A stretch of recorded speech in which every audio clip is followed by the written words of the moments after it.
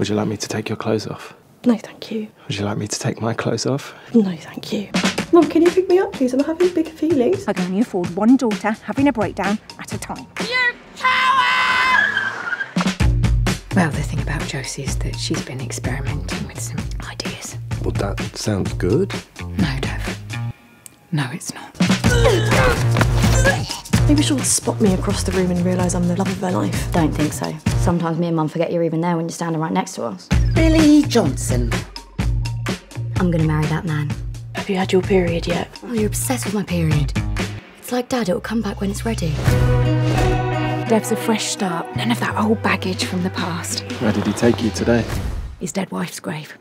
If you don't lock that girl down, you're gonna spend the rest of your life waiting for death to come so you can have another go in the next life. You're gonna be an incredible mother. We show these women no fear. Not Deb, not Josie, not Deb. Said Deb twice. At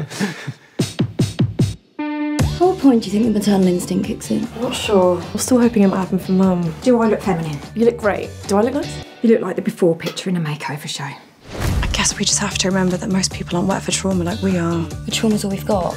I know. Getting pregnant with Josie was the worst mistake of my life, and not just because it was with Josie. Should I go? Sorry, I didn't realise you were still here.